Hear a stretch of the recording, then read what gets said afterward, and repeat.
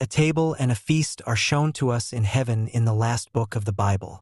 Write this: "Blessed are those who are invited to the wedding supper of the Lamb."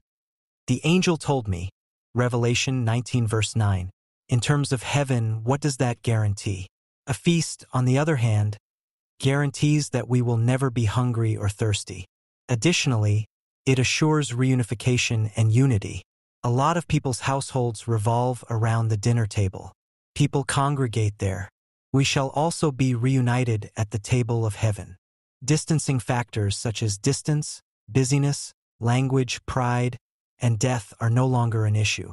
When we gather at God's table, we shall finally raise a glass to our triumph over death, sin, and everything that stands between us and God and one another. Envision a dinner that surpasses all expectations, a meal that God Himself has prepared, a place where sorrow is replaced with unending pleasure and gratitude. Those who trust in Jesus Christ will attend the heavenly feast, the pinnacle of celebrations. This beautiful event is hinted at throughout Scripture, a promise that has encouraged and nourished Christians for generations. A potent emblem of God's love, grace, and the everlasting life He provides to those who believe. The heavenly feast appears in many biblical texts, beginning with Isaiah's prophesies and continuing through Jesus' parables and, eventually, the revelations delivered to John. We should go into this tremendous potential.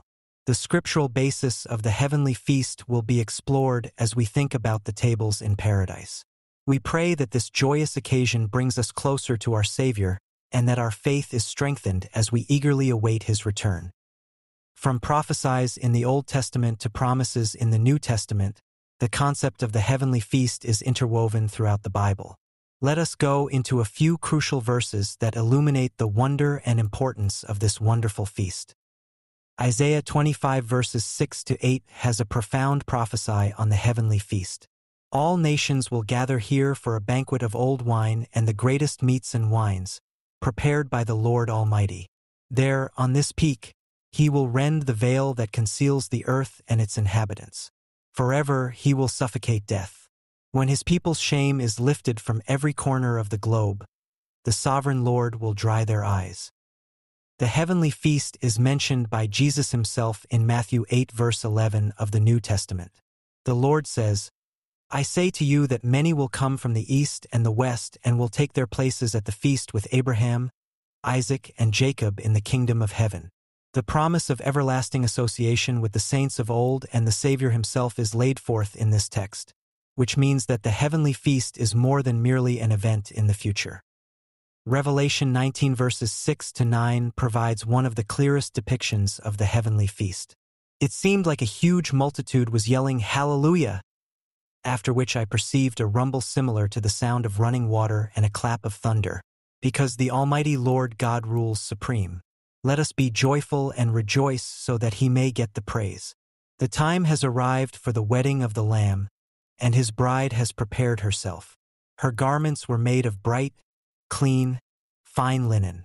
Following this, the angel instructed me to write, "Blessed are those who are invited to the wedding supper of the Lamb." This paragraph has a wealth of deep meaning. Jesus Christ is like the bridegroom at the bridal feast, and the church is like the bride. The everlasting bond between God and His people is shown in this lovely painting.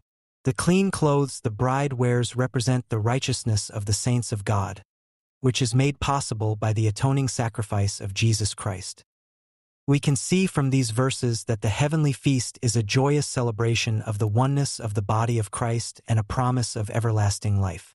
Those who have put their faith in Jesus Christ will be together at this heavenly feast, where they will praise the Lamb and partake in the eternal benefits of His atoning love. We pray that these scriptural realities will heighten our desire for the day when we shall sit down at the Lord's table and revel in His infinite delight and glory for all eternity. The consummation of God's purpose for redemption is powerfully symbolized by the heavenly feast. It is a symbol of the fullness of God's reconciling relationship with His people and the consummation of Christ's atoning sacrifice on the cross. This future reality and the hope we have in Christ are recalled as we share in the Lord's Supper here on earth. An important part of the teachings surrounding the second coming of Christ is the idea of the heavenly feast. Similarly to how the wedding feast in the parable of the 10 virgins, Matthew 25 verses 1 to 13, represents the bridegroom's homecoming, the marriage supper of the Lamb will be the pinnacle celebration when Christ returns. At this moment, the era comes to a close and the new age begins with our Savior. The promise of the heavenly feast gives us hope and encouragement every day, even when we're going through tough times. We can overcome the difficulties of this life if we keep our focus on the everlasting pleasure that is waiting for us.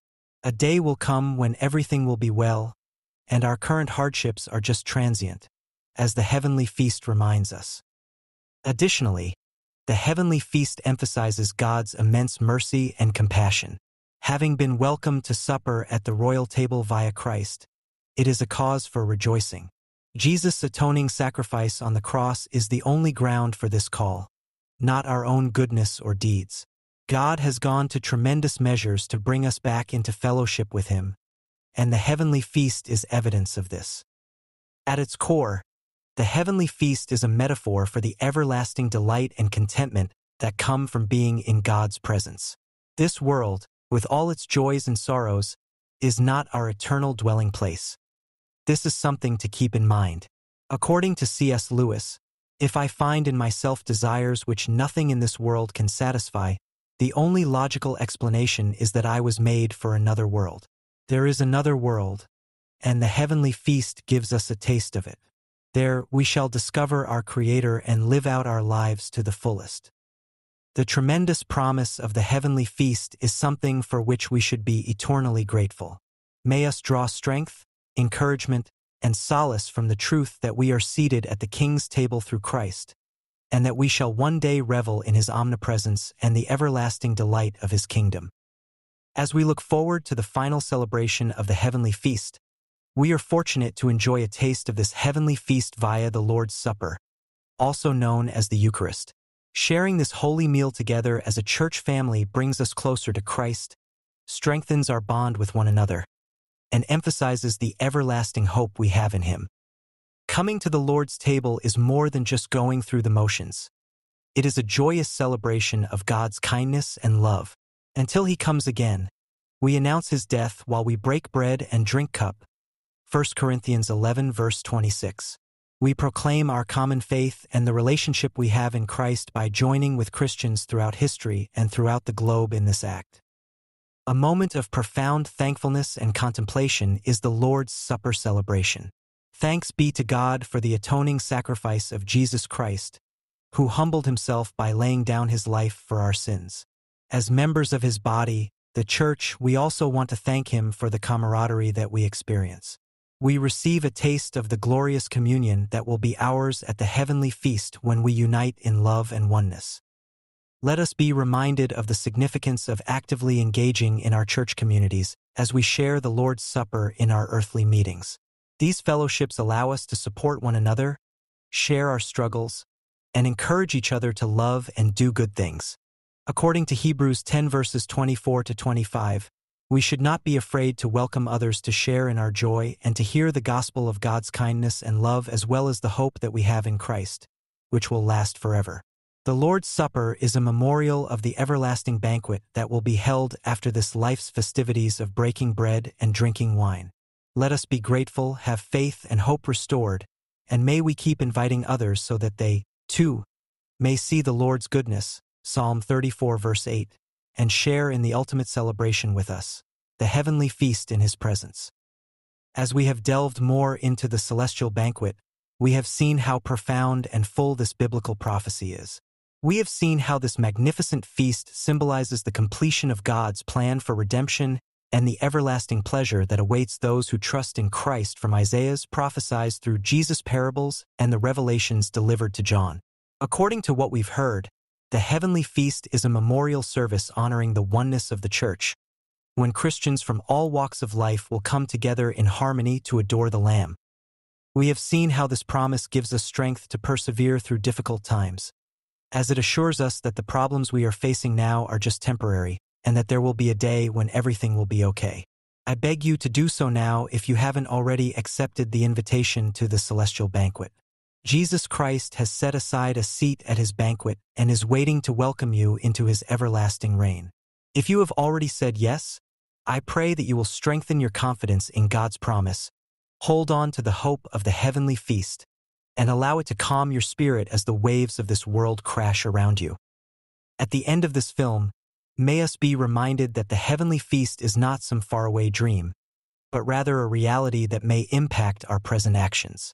We pray that the hope of the heavenly banquet fills our lives with love, joy, and purpose as we look forward to the last celebration in paradise. He who promised will not let us waver from the hope we have professed.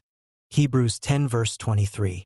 May we remain steadfast in our hope, trusting in the faithfulness of the one who has promised, and may we extend an invitation to others to come along with us on this path so that they, too, might know God's love and grace and share in the everlasting delight of the heavenly banquet.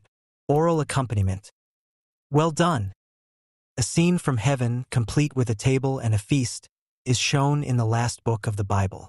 And the angel spoke to me, saying, "Write this. Blessed are those who are invited to the wedding supper of the Lamb." Revelation 19 verse 9. In terms of heaven, what does that guarantee? A feast, on the other hand, guarantees that we will never be hungry or thirsty.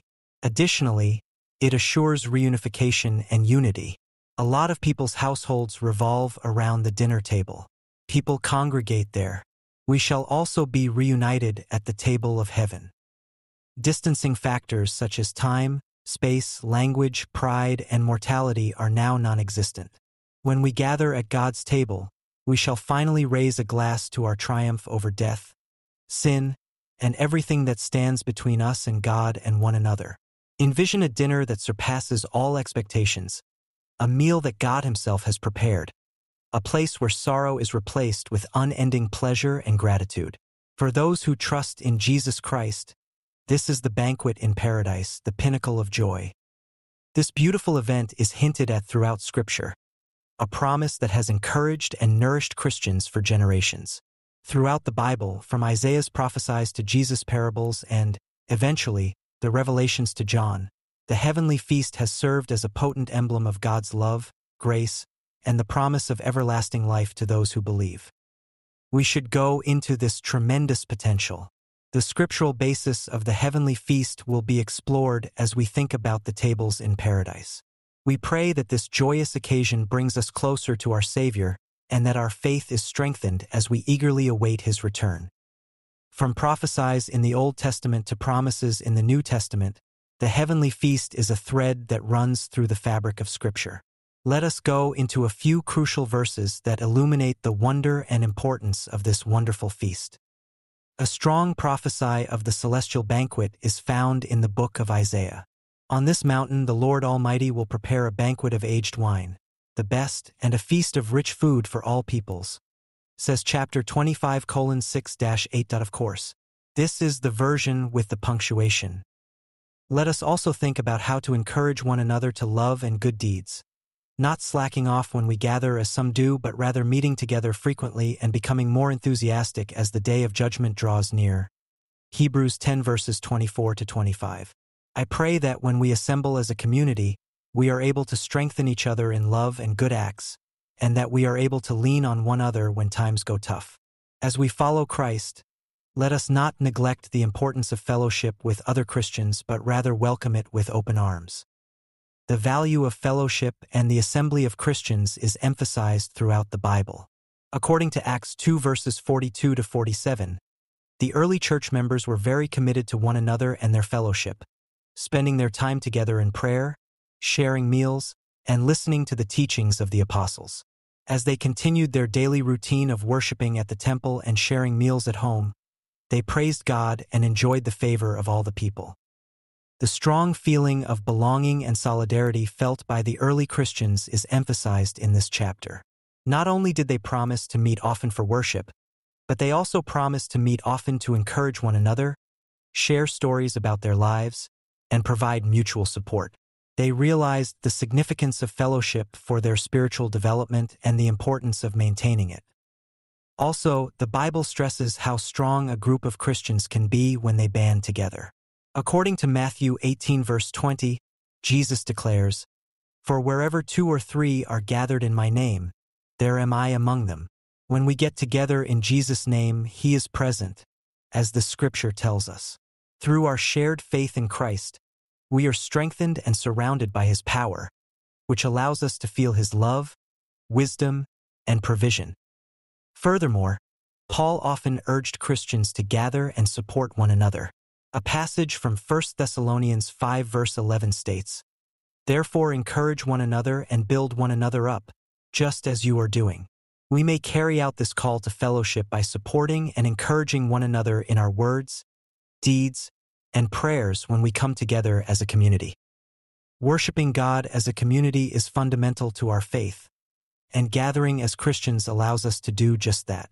As a united church, we may worship God in His holy presence by bringing our praise, gratitude, and devotion to Him. Worship is a way for us to show God how much we respect Him, strengthen our bond with Him, and become closer to His divine nature. In conclusion, the Bible stresses the value of assembly for Christians.